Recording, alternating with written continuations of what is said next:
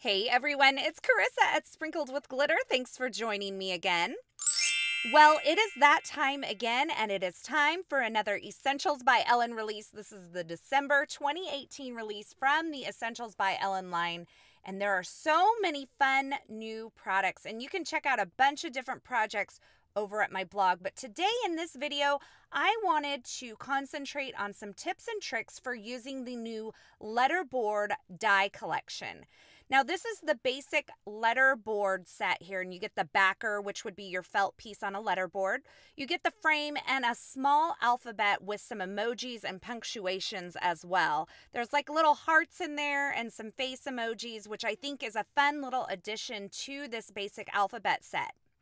Now, there's also a larger alphabet set that you can use in conjunction with this letterboard set, or keep in mind that you can use these alphabet sets on their own as well. But I think it's kind of fun to mix the smaller and larger alphabets together on the same letterboard project. And then there's also some script words that you can kind of combine into this to really add some accentuation to certain words like hustle, celebrate, yay, hello, favorite. There's a bunch of these, and I'm going to be using some of those today as well. Now, I will say that normally when I'm doing die cutting and I'm using a sheet adhesive, I like to use stick-it adhesive because it die cuts really well. But in this instance, I really don't want to cut through both the cardstock and the backer of my sheet adhesive. So for today's project, I'm going to be using the Be Creative sheet adhesive. It has a little bit thicker backer paper, and when I combine this with the Neenah Solar White 110-pound cardstock and I die cut this, it's going to die cut through the paper and through the adhesive, but not through the backer. And you're going to see where this is going to be beneficial to me. Now, I am doing this just to kind of show you. I've done a bunch of these in advance, but basically I'm taking this Be Creative tape, putting it on the back of my Neenah heavyweight cardstock. Then I'm going to take the alphabet and I'm going to hold that in place onto this cardstock with the adhesive on the back side. And then I'm going to run it through my die cut machine. Now, I wanted to show you that this works not only with the alphabet itself, but you can use this with the script dies as well. I'm using my regular die cutting sandwich, so I'm not using any shims for this because, like I said, I want to cut through the paper, but not the backer of the adhesive.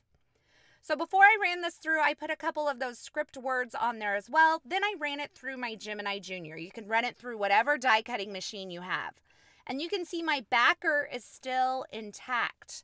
And that's really important because I want stickers, not a bunch of loose letters that I'm chasing around. I want to be able to pull these off and use them as I need them and not kind of have to store a bunch of loose little letters. Now you can see when I remove the die, most of these die cuts are sticking in that cardstock negative portion. I have a couple that didn't, so I'm just going to take my little pokey tool here, poke them back into there, and I'm going to store them in the negative space on this adhesive backer. That will allow me to pull off whatever letters I want to use when I'm ready to use them and place them on my project.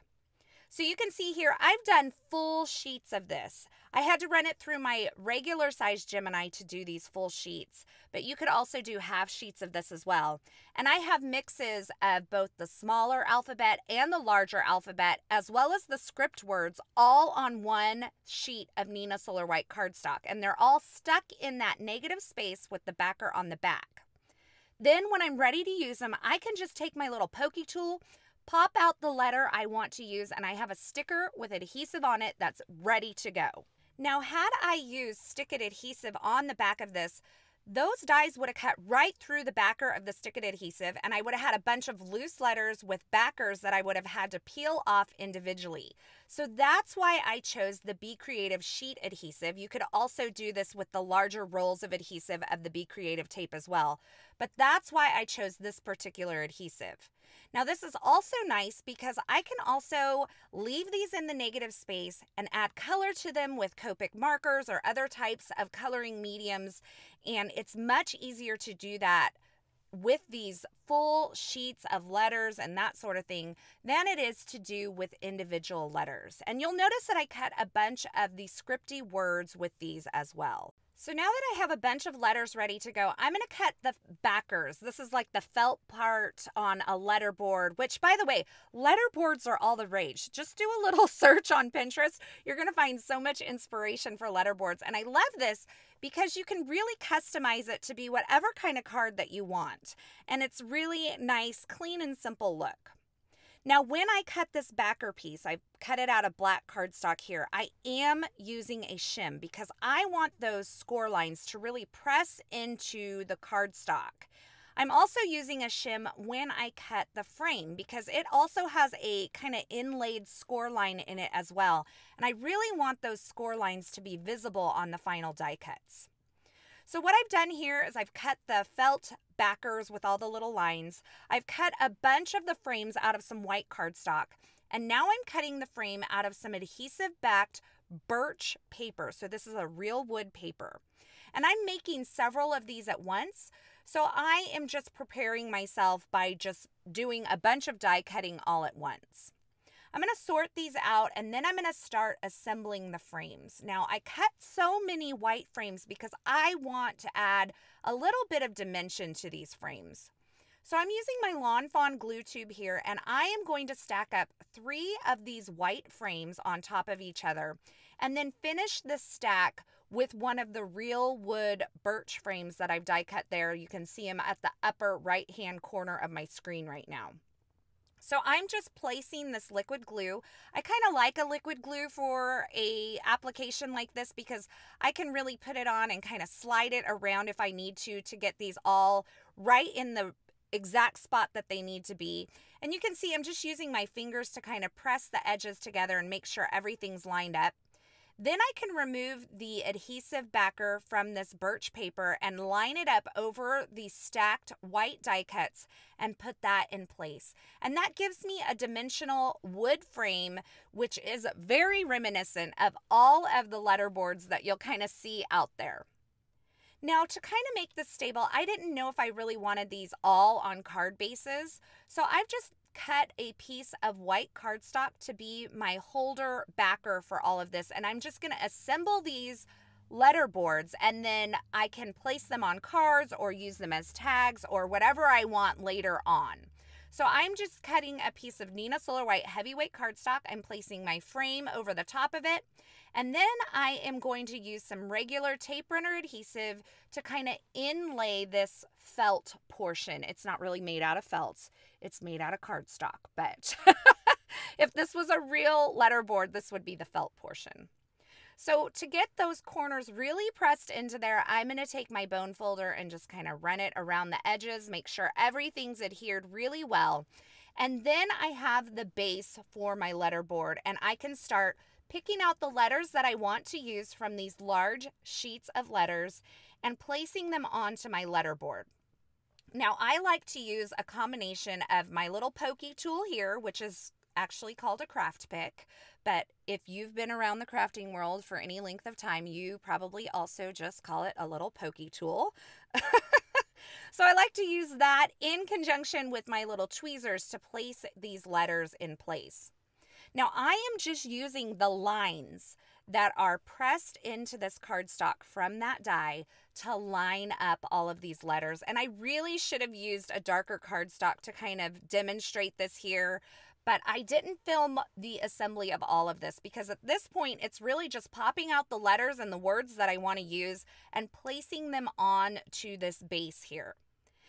I am not pressing these letters all the way down. I'm kind of allowing the bottom portion of these letters to be adhered.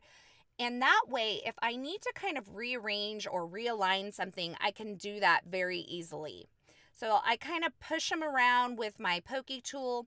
Once I get everything in place, then I'm going to take the flat end of my bone folder and I'm going to press these down permanently. These will be down and good to go once I kind of press them into place. And you can see on this one, this says "You are the Obi-Wan for me."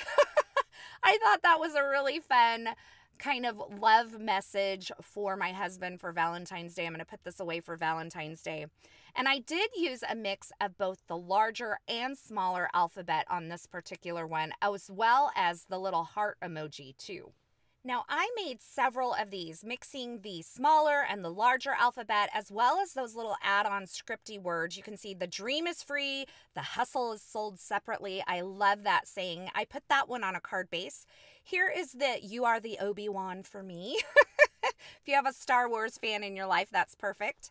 I have this one, which is more of a Christmas or holiday version, and I've taken those letters and shaped them like a Christmas tree. And finally, we have celebrate every day like it's Taco Tuesday. I mean, because Taco Tuesday is the best, right? And if you're lacking in inspiration at all for these letterboard quotes, Pinterest has a ton of ideas. Or Instagram, if you use the hashtag letterboard, you can find tons of quotes for that as well. So there you have it, some tips and tricks for working with this new letterboard die collection from the Essentials by Ellen line. I think it is so much fun. And here's a little peek at all of the products that were released in the Essentials by Ellen line this month, as well as all of the projects that I made with the various products. And if you want to see still shots of all of these projects, I will have them over at my blog, and you can find that linked below.